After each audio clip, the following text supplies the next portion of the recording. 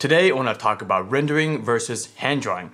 I don't want to necessarily say which is better, but I definitely have a favorite between the two, and I'd love to hear what you think at the end of this video. I feel like I have a pretty unique perspective on this subject because having practiced both as a 3D artist and a freehand illustrator, I have experience from both ends in my own work and working with clients. So in this video, I want to share my thoughts on the difference between the two kinds of representation and prompt you to think about how you might want to use it in your own career.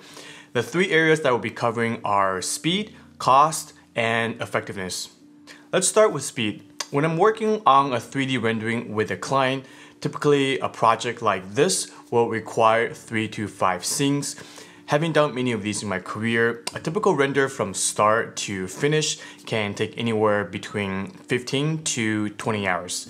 This typically involves prepping the model from the client, rendering it out with V-Ray, from time to post-process the render, and time to revise feedback. I also want to clarify in what I do as a 3D artist, as there is a nuanced difference between just rendering and visualization.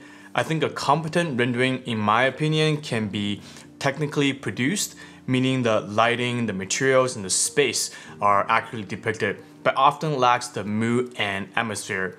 On the other hand, my role as a 3D artist is to add in the artistry to the render in a phase called post-production, where I inject the mood, the people, the vegetations, and various entourage into a compelling composition. So when you look at it, there's a sense of emotional engagement to the narrative. This is the art side of the visualization not many people realize, and it often takes more than half of the time in a render. A project can be very intense because it usually entails a short time frame under a deadline.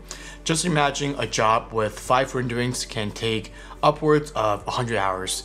And if you're doing it all on your own, like I did for about 2 years out of school, in addition to having a full-time job, you can imagine for the 2 weeks that I'm working with a client, I'm just having the time of my life. Given I actually care about having a life outside of architecture, I decided not to pursue this freelancing route on the side, even though the money was far better than what I was making as an architecture designer.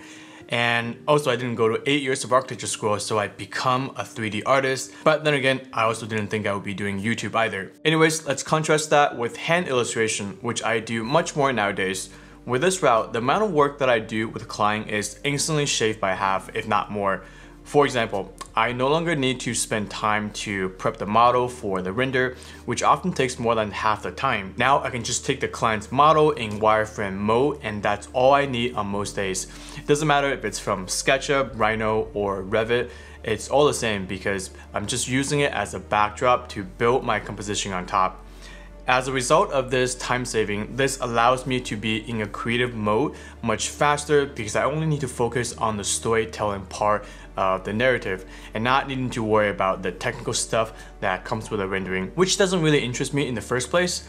I just had to do it. So for a drawing like this, it takes about 5 to 7 hours of my time to produce, which is about a third of the time compared to a rendering. In addition, hand drawing is also a lot more forgiving if you're working with undercooked design or concept that just doesn't have enough content. So making shit up is another service I offer to my clients, and I'm not kidding. Because I have experience working in both large and small scale building sectors, plus a good intuition on design in general, this is really easy for me to exercise my creative judgment to make things that are under design believable. This actually is a really enjoyable part for me because I feel like I'm playing a master architect just briefly who is handing out this grand design vision. And all this can be done very quickly on a 2D surface where I'm just drawing in perspective, then having to construct a 3D model and making a render out of it. When I'm working with a client on illustrations, I bill my time on an hourly basis. So for rendering, that could be as high as $3,000.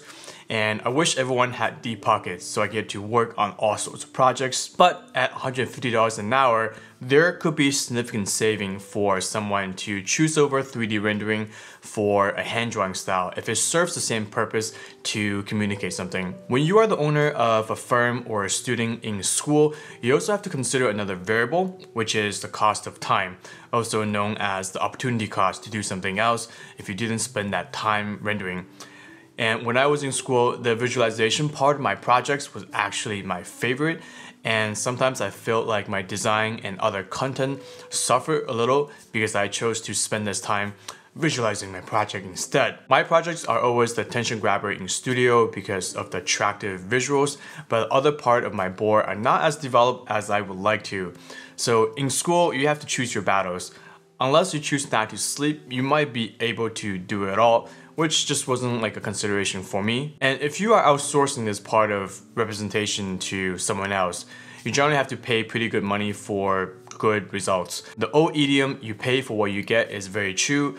Someone else might be a lot cheaper if you hire them outside of the US, but is your time really worth spending writing tons of emails back and forth, trying to explain something to someone who is not a native English speaker? On the other hand, if you choose to do everything yourself or in-house, also expect to pay a lot of money for good equipment and software licensing, which will need to be upgraded over time and requires maintenance too. So I guess what I'm saying is it doesn't matter how you do it, but if at the end of the day, if you are providing rendering as part of your basic service, it is going to cost a lot of money or your time.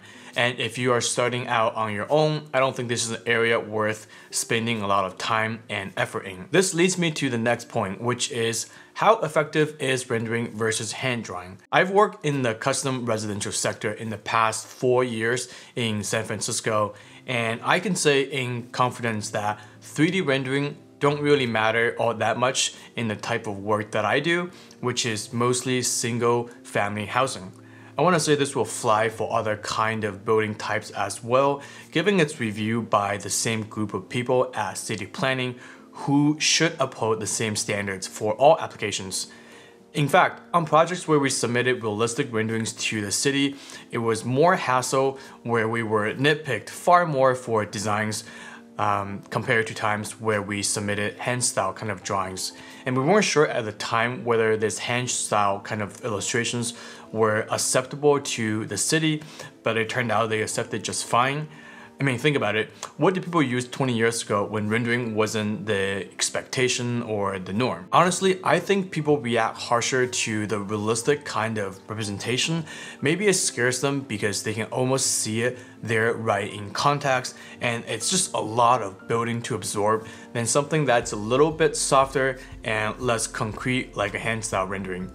And maybe your jurisdiction doesn't allow you to submit this kind of drawing style, but I can't imagine it's a requirement to submit photorealistic renderings to the city. I've also had clients who came back to me from design meetings from their clients and told me all the positive feedback that they've gotten during the presentation because they showed something that was out of the ordinary compared to other contenders who showed the exact same kind of renderings. I think this made them stand out even more. Frankly, I think 3D renderings are a little overused nowadays, and it's lost a bit of its magic since its inception when it was the new kid on the block. And even the first year architecture students in school can whip up nice renderings, so it's no longer this novel thing that only expensive computers and elite field can produce. On the other hand, how often do you see a beautifully crafted hand drawing? It doesn't have to be fully hand drawn. It could be a hybrid drawing combining with a rendering like this one I did for competition entry. LTO Architects in New York is just amazing at this kind of hybrid style of drawing where they overlay their handwork over digital rendering. So it's quite unique when you see one, and I think this kind of throws people off from the usual representation and it puts a smile to their face. I'll leave a link below to a book called Intensity by LTO. It's full of their drawings in detail. Also, in my own experience as an architecture designer, I've never had a client who insisted on seeing a realistic 3D rendering of the design alone, as opposed to a hand drawing like this one that provided just as much information and told the story in a fraction of the time. And if someone wants to see a photorealistic render, it probably means they don't trust my design enough to imagine it. Lastly, as I mentioned before, by not needing the time to render or have someone else do it, you can better invest your time in doing something else.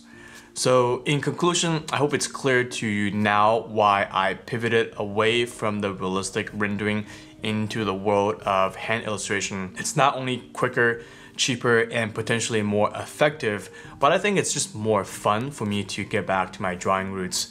I grew up drawing and painting all my life, and I think that's the reason why I went into architecture in the first place. And I felt rendering for a long time was an extension of my drawing and painting background. But I know now from working in the industry that there is a special place for hand drawing still. And I think it's going to be my tool of choice from now on.